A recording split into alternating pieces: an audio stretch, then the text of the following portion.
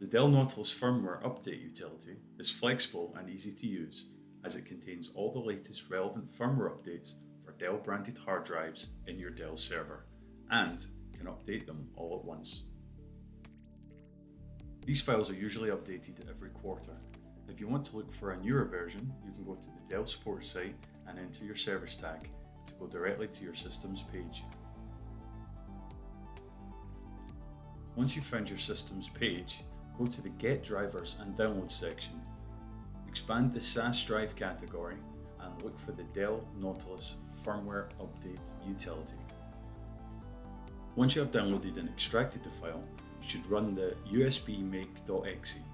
This is located in the folder you extracted the files to, which is typically C drive, Dell, drivers.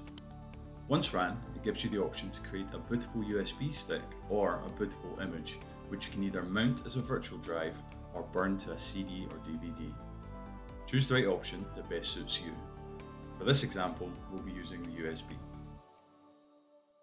Once Nautilus is complete, you will have a bootable USB stick containing all of the Dell hard drive's most up-to-date firmware.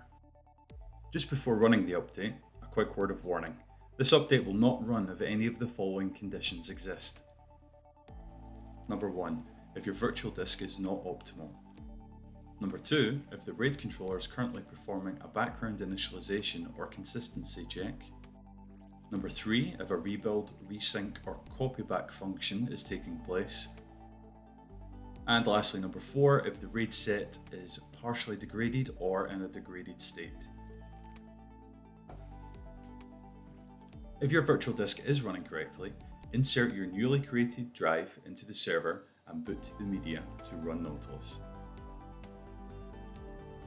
Once loaded, press Update Firmware to begin the update process. And that's it. If you have any other questions on this topic, check out the links in the description below and check out the links at the end of this video for more useful tips and tutorials. Thanks for watching.